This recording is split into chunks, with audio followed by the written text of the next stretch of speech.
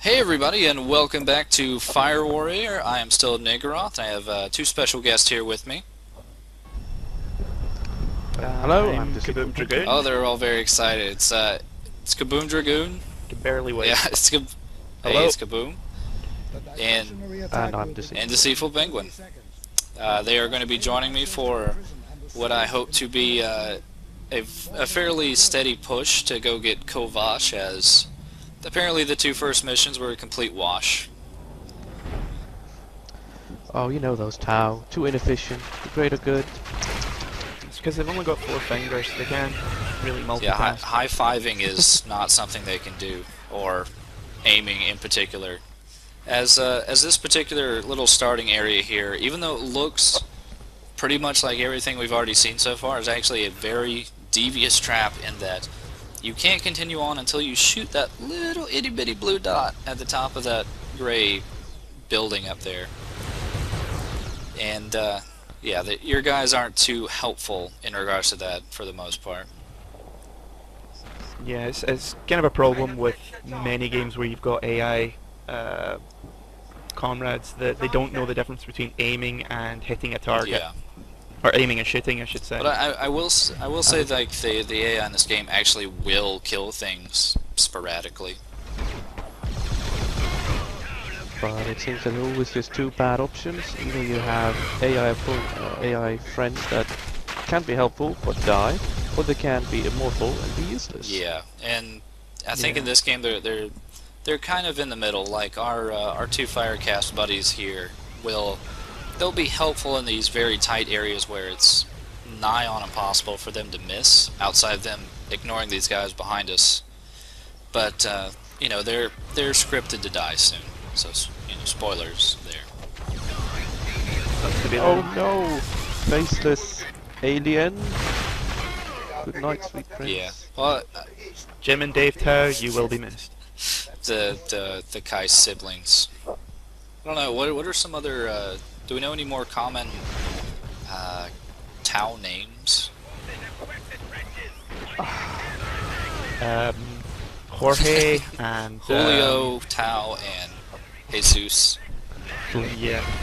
It turns Yeah. out that none of them were actually space communists. They were all space Mexican, and it was all thanks to T-Snitch that that came about. Yeah, I've heard Zanich's name like pronounced a couple different ways. Did Yeah, that's it's Tzinch, T-Snitch, his was. yeah, I don't know. Zinch. Yeah, It's like just to be honest, I never pronounce it the same way twice anyway. It's really difficult for some reason. yeah. So Well, he is a changer of ways, so changer of names. That makes yeah. sense. But yeah, It's justified by so canon. basically we went down that particular trench for no other reason than to get our buddies killed, and to be told, oh wait, no, you were supposed to blow up this thing a couple feet backwards. So, you know, but we're still making headway into, I guess, the maximum security Alcatraz prison of this particular planet. Which is kinda odd because prisons in the Warhammer 40k universe are usually either for making combat servitors or for making Soylent Viridians, like they call it. Gee, I wonder where that came from. No I don't idea. know either. But yeah, we're actually going to get a new weapon here, the sniper rifle. It's easy to aim, very easy. The current scope setting right now, that's your zoom. That's as far as it will zoom ever. You're saying the weapons in Fire Warrior are useless? I'm finding that very difficult to believe. I'm assuming that this blinking green light on the side of the scope is to indicate the safety on the scope. Like maybe I had to turn off the safety to actually have it scope. And these, it might have been hard to see, but the little red boxes on the ceiling there were actually security cameras. And in this area right now, if you had tripped those security cameras, you would just instantly be shot by the two highly skilled Imperial Guard in this room, who apparently didn't hear the the screaming outside or the pitter-pat of little Tau feet. But yeah, I was doing a great job with the bonding sword there. Uh, yeah, the bonding knife is a ceremonial weapon. I don't know why they're swinging that thing around. I don't know, but apparently on raised surfaces it just will not hit anything. Clearly the guardsman there seems to be following your lead. He was flailing at nothing as well. Yeah. Um, But yeah, actually the this little section here can be kind of annoying. Just for some reason, if you're just sitting on the turret, the laser shots will not go all the way up to the door. So you'll basically be sitting there firing and firing and firing, and you can't see the lasers stop, but it won't actually hit them. So you actually have to kind of snipe one of them to get their attention, because like they'll open the door, but then they'll just sit there. So you have to snipe one, and they're like, "Oh wait, yeah, we're fighting," and then they'll come running down. so the sergeant is going like, Sir, isn't the alien down there? No, guys, take 5. Yeah, and then I can't see him, he doesn't exist. yeah, they have. I'm assuming they have no like real optometry in the year 40K. It's either you get like an eye patch, or you're a space marine and they like put in some kind of like super eye. Yeah, those Think things for might be yourself, storm. that's double heretical. And in the year 40K, they have exceedingly large mugs and exceedingly large pieces of cheese, which I think we'll be seeing there. There it is.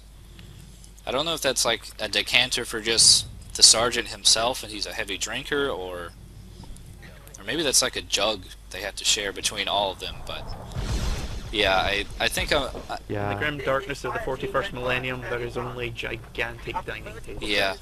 I mean, Well, this is, you know, a British IP, so obviously they will be drinking rather heavily. yeah. Yeah, I think I wanted to say like in the old fluff there might have been some mention of like Space Marines trying to get drunk but finding out they couldn't. So they Yeah, since their body processes all poisons, including alcohol. yeah, so So, they're doing Spaceball, and they talk about this, and they put in some kind of neurotoxin into the beer, so it kinda reacts like normal alcohol, but it means that if normal people drink it, they die.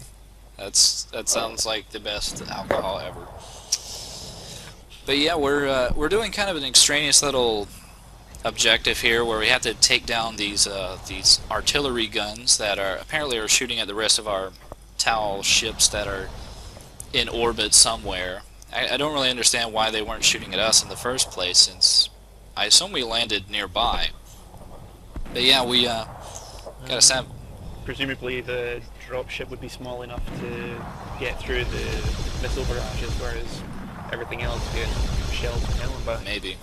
But I mean, I think they're supposed to be like a large cruiser in orbit right now. But I assume they were just kind of sending down like orcas and smaller vessels. But yeah, they could have something kind of in between that they're trying to land. But yeah, we're coming to a rather interesting little balcony area that's just, you know, covered with snipers here. And speaking of snipers, the first confirmed ethereal kill was by an abhuman rattling sniper by the name of Magog. Yeah, and well, what exactly is a rattling? So, rattling is like a subhuman. It's basically a halfling. It's just a small, sneaky thieving bugger that's still human enough that it hasn't been killed. But is portion of it's like a rat? Is that why it's called like a rattling, or? No, it's just because they're small, and even when they're still roughly human, the Imperium really hates all mutants. But yeah, actually, Where the heretic, the mutant, the psychic. yeah. But I mean, I think that's more like if the Black Templar catches a psyker, it's not going to be a good scene. Because they basically hate all magic, even if it's magic helping them. They're like, no, that's kind of evil. Let's kill it. It's Yeah, and this particular sergeant not only enjoys getting shot a couple times in the face, he just will not leave his little hidey hole here. So he deserves to be shot. He wasn't trying hard enough. Luckily. Considering that fancy hat has managed to deflect what, 2, 3 sniper Yeah. rounds, I think he's probably quite justified in being cocky Yeah, I think. there. Oh god, I'm sorry. But considering how intelligent they are, I think hitting them in the head is the least vulnerable and important part on them. Yeah, I mean, well, I might only like hit him once in the head, and I think I might have just been like pinging medals after that on his chest. Like I think there was like this boss in Bionic Commando where he was like, "You can't hit me from the front because I have so many medals." You need a key. So he just got behind him because for some reason he couldn't turn around. He just started shooting him in the back. But yeah, Drat, getting behind me, my one weakness. so That and bullets. so now we've somehow managed to set off the alarms, and I think we're now heading down to further maximum security prison area. I think it's I think they refer to it as like a confessionorium at some point, or just like a testing area. Confessorium. That sounds like a torture chamber. Yeah, yeah. We'll be. I think we'll be seeing that more in some levels coming up. For right now, though, we mostly have to get to the. I assume what would be like the recreation yard, coupled with the doorway to more maximum security areas. It's just basically kind of like an open courtyard with some metal doors around the center.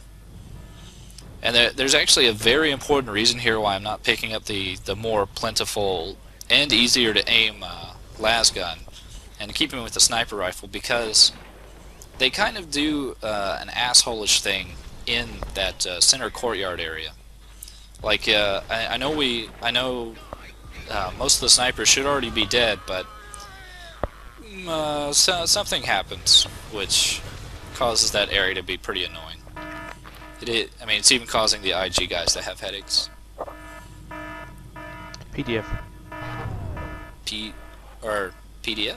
Planetary Defense Force. Yeah. I'm sure these guys can't be Imperial Guard. I mean, there's limits. Yeah. There's just limits. Yeah. Well, either way, it just seems more like they're being mildly inconvenienced by bullets rather than, ripped to shreds, which is kind of annoying. Yeah. So yeah, the entire point of going up to that very top floor to clear out the snipers and press a button to open these little gateways down here, just completely pointless, because once we actually get down here, they instantly spawn more snipers that immediately close the door you just opened. And Well, considering that pretty much every objective that you've tried to complete has instantly been rendered completely meaningless in the next stage, at least they're being consistent. But yeah, sniper rounds especially, like I think maybe 5 will kill case pretty well. And since there's about 7 snipers and no real cover here, it's a good way to die. But Fortunately, they all seem to be looking in completely the opposite direction. yeah, but yeah, thankfully this is the end of the stage. I want to thank Deceitful Penguin and Kaboom Dragoon for joining me. Yeah, no problem. Been nice staying Yeah. here. And we'll see you next time on more Fire Warrior. Bye-bye. Predictable. Chop.